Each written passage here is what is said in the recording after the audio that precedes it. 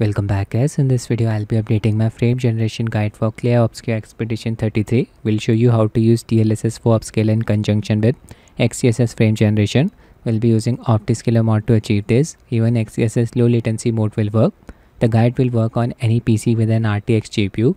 I'll be testing the game on my Windows PC that has a Ryzen 5700X 3D processor and an RTX 2070 Super GPU.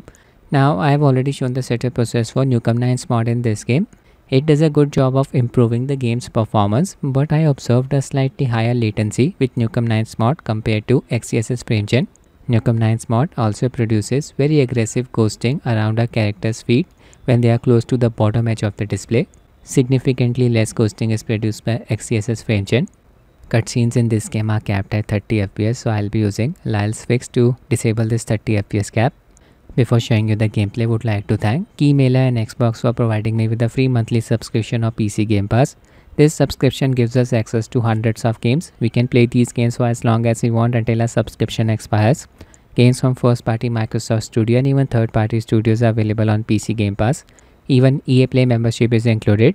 In India, you can purchase stuff from PC Game Pass Store using UPI mode of payment. I'll be using the latest test build of Optiscaler Mod version 0.9.0 preview to 20250907, available on the Discord server. We'll give its link in the description of the video. Click on the .7z link here. We'll download LIL's ClairObscurFix from Nexus Mods website. Just need to have a free Nexus Mods account in order to download any stuff from here. I'll give its link in the description. Click on Files here. Now we just need to download the version of the mod corresponding to the digital store platform. As I'll be running the PC Game Pass version of the game, I'll download the Xbox version of the mod. This is for Steam and Epic Games version of the game. Click on manual download under Xbox. Click on slow download. The download will start. I'll manually update the in-game DLSS upscaler to the latest version. You can download the latest version of the upscaler from Tech Power Off's website. At the time of recording this video, it's version 310.4.0. Click on download here. Click on any of these servers, the download will start. We'll be verifying DLSS upscaler's details using DLSS debug overlay. I'll activate the overlay by executing this registry code provided by Emos. Copy the lines. Create a new text file anywhere on your PC, name it anything you want. I'll just name it as overlay. Change the extension from .txt to .reg. Hit enter, yes. Select the file, right click, open with Notepad. Paste. Click on file, click on save, close and run this registry file. This will activate the DLSS debug overlay. If you want to disable it, replace the number 4 here with 0. Click on file, click on save, close and run this registry file. I'll just revert the change as I want to enable the DLSS debug overlay. Select the file, right click, open. Yes, okay. Now I'll be installing ClairObscurFix. Open its archive file. Open Sandfall folder, binaries folder, WinGDK folder. Copy all of the files present inside this folder. Open Xbox PC app. Go to My Library. Select Clair Obscur. Click on the 3 dots here. Click on Manage. Click on Files. Click on Browse. Open the games installed folder. Open Content folder. Sandfall folder, binaries folder, WinGDK folder. Paste the files here. Now if you want to enable frame generation during cutscenes, you need to make one change in ClairObscurFix.ini file. Open the file. Make sure remove 30 FPS cap in cutscenes. Setting is set to true. Allow frame generation, it's disabled by default. So if you want to use frame generation during cutscenes, just set it to true. I won't be using frame gen, so I'll just stick with false. Up to you. File, save, close. The fix also disables the in-game force sharpening. Now I'll install Optiscaler Mod. Just open its archive file. Copy the highlighted files. Optiscaler.ini, Optiscaler.dll, XeSS frame generation file. DXLN version of XeSS not required. Super resolution XeSS low latency mode. Fake NV API.ini and DLL files. Fake NV API will replace the in-game Reflex implementation with XeSS low latency mode. FieldFX Vulkan version not required. Just copy the DX12 versions. Copy. Open the games installed directory. Open content folder, Sandfall folder, binaries folder, WinGDK folder. Paste everything here. Change the name of Optiscaler.dll file to dxgi.dll. Now I'll manually update the in-game DLSS Upscaler to the latest version. Open DLSS Upscaler's archive file. Copy this DLL file nvngx_DLSS. Open the game's install directory. Open content folder, Sandfall folder, plugins folder, Nvidia folder, DLSS folder, binaries folder, third-party folder, Win64 folder. Replace the existing DLSS Upscaler DLL file with the latest one. Replace. Now enable hardware accelerated GPU scheduling setting. Right click anywhere on the desktop, click on display settings, click on graphics, click on advanced graphics settings. Enable this setting, hardware accelerated GPU scheduling. If your monitor supports VRR, enable the setting as well. Now enable VSYNC from Nvidia control panel. Click on manage 3D settings, click on program settings. From this drop down bar, select Clair Obscur, scroll down to the end, enable VSYNC from here. My monitor is G-Sync compatible. I'll enable the corresponding settings for it. Click on setup G-Sync and enable the following settings. Enable G-Sync compatible, enable for full screen mode, and enable settings for the selected display model. I'll also enable G-Sync compatible indicator setting. This step is optional. Click on display, check the setting G-Sync compatible indicator. I'll be using RTSS to show you the performance metrics. Open RTSS, click on setup, scroll down to the end, and make sure enable frame rate limiter and inject Nvidia Reflex latency marker settings are disabled. Enable use Microsoft T2's API hooking setting. Now RTSS should not interfere with the functioning of Optiscaler Mod. We are ready to run the game. Play. In-game graphics settings. Using the high graphics preset, Upscaler set to DLSS. Using its quality preset, Reflex on, VSYNC disabled, display mode borderless windowed, resolution full HD, post-processing effects disabled, everything set to high. I'll just set post-process setting to low. That's it. There's good stuff. Open Optiscaler menu by pressing the insert keyboard key.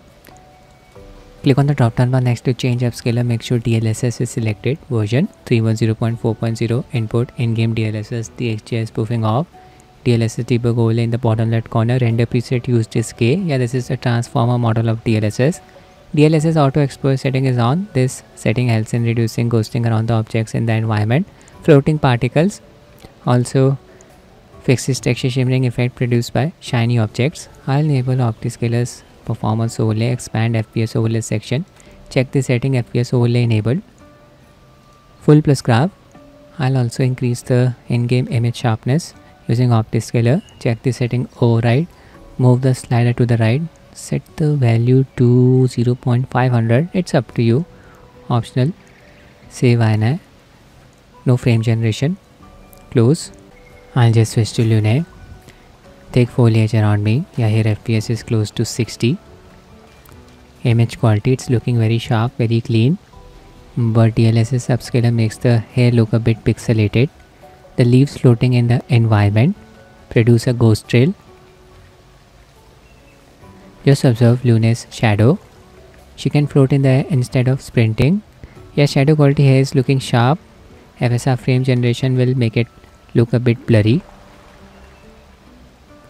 Lunar's feet, no ghosting is produced around it, even when the feet is close to the bottom edge of the display. Okay, now I'll show you how to enable XeSS frame gen. Click on the drop down bar next to FG source. Select DLSSG via Streamline as the option. The game supports DLSS frame generation and Streamline version 2.7, so this option will work just fine. We won't be required to deal with hotfix. Click on the drop down bar next to FG output and select XeFG as the option. Now click on save INI, close. Need to restart the game. Click on play.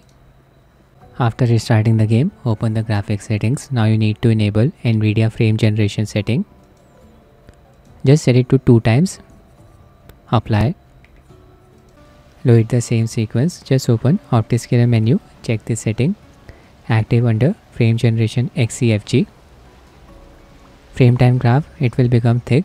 This means XeSS frame gen is working. Current Streamline FG state, it's on. Current method XeLL. Click on the debug view. You will see these purple sidebars flickering. These sidebars won't appear if XeSS frame gen is not working. Uncheck debug view. Show detected UI. This setting is not working. Okay, I'll just use XeSS Inspector app to verify the status of XeSS features. Minimize the game. Run XeSS Inspector app. Click on Show All Processes. Look for Clair Obscur, the game which is running in the background. Double click. XeSS frame generation context. Yeah, it's running. XeLL context, low latency mode. It's on. Valid frames getting generated. All good here. Back to the game. Yeah, FPS increased to around 100. The animation quality, it's looking much smoother than before when we had frame generation disabled. Okay, just observe Luna's shadow. Floating. The shadow is still looking sharp. Now just observe Luna's feet when it's close to the bottom edge of the display. Very minor ghosting is produced around the feet. Very difficult to observe this ghosting effect. Good results produced by XeSS frame gen. I'll show you some combat as well. When you enable FSR frame gen, you will notice the ghosting on the bottom edge of the display. You'll also see the flickering around the shadow. This is a checkpoint. VRAM usage is close to around 6 GB. That's good to see. FPS mostly stays around 100. Here I can see the enemy in the background. Engage in combat. Latency, it's not a problem. Base FPS is close to 60.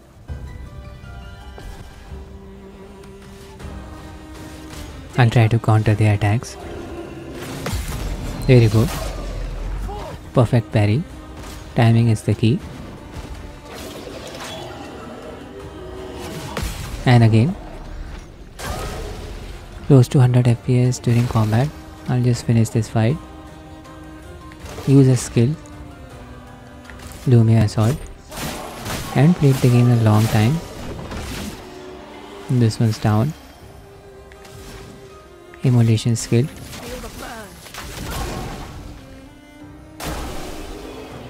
Now I'll show you how to use FSR frame generation with Nvidia Reflex. Just open the mod menu, click on the drop down bar next to FG source and select DLSSG via Streamline as the option. Now click on the drop down bar next to FG output, select FSR FG as the option. Save INI, restart the game. Play. Just make sure in-game Nvidia frame generation setting is enabled, set it to 2 times. Load the game from the same spot, open Optiscaler menu, check the setting active under frame generation FSR FG. Current method mentioned is Reflex. Save and close. Yeah, FPS is close to 100. Can observe the amount of smoothness, but frame generation, FSR frame generation's latency is definitely higher than that of XeSS frame generation in this game. Can observe the delay. Now just observe Luna's shadow. Yeah, you can see some ghosting around it when Luna is floating in the air. See? And just observe Luna's feet. When it's close to the bottom edge of the display, you'll observe some ghosting around it. See? I'm recording the video using Nvidia App. Hopefully it will be able to capture this ghosting effect. So XeSS frame gen produce less graphical artifacts than FSR frame gen in this game. Lower latency as well. I'll show you FSR frame gen's debug view. Open Optiscaler Mod menu, check the setting debug view.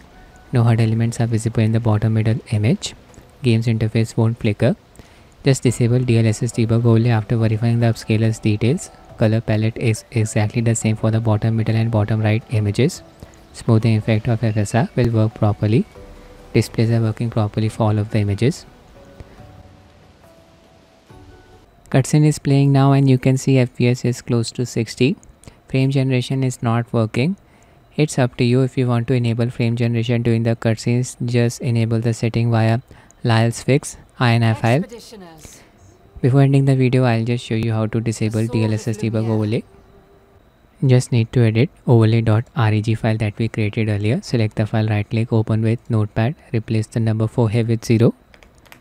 Click on file, click on save, close and run this registry file. Right click, open. Yes, okay. That's it for the video guys. I hope you find it useful. Thanks for watching and have a nice day.